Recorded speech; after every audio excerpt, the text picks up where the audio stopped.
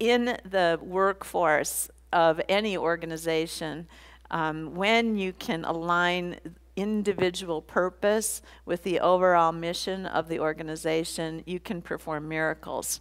And I think that if I think about, you know, people, I know a few pharmaceutical companies pretty well besides the one I work in. I worked a lot with people from Sanofi as part of our joint venture in Europe. I have very good friends at Pfizer. One of my former government colleagues was a senior executive at Lilly. I think I've had enough conversations about organizational culture to truly believe that we are characterized by a very strong sense of purpose. And for most of our employees, that purpose has to do with patients. It has to do with the knowledge that the things we invent or develop or bring to healthcare environment are there for patients, and we're connected to that.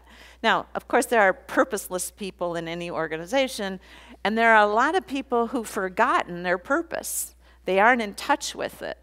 So part of what we need to do to bring this momentum to our patient-centricity journey is to unmask the hidden purpose of a lot of people.